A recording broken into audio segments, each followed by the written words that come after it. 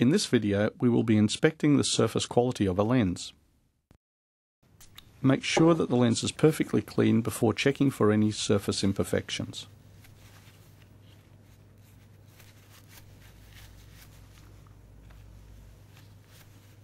By inspecting the lens against the strong light source mounted on a matte black surface, the operator can detect even the smallest imperfections on the lens.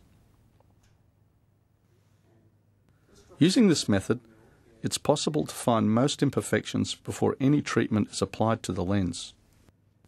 Lenses with problems should be rejected and replaced. Finding a lens blemish before the next step in the lens manufacturing process is extremely important. This ensures that only perfect lenses will go through to the next step, thus saving time and money.